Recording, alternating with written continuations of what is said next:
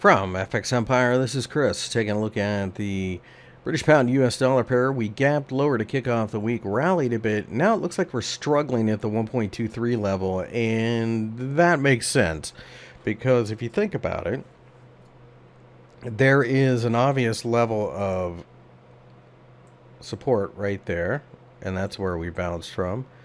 But it does look like we are starting to drift a bit lower in general. We did not close well on Friday.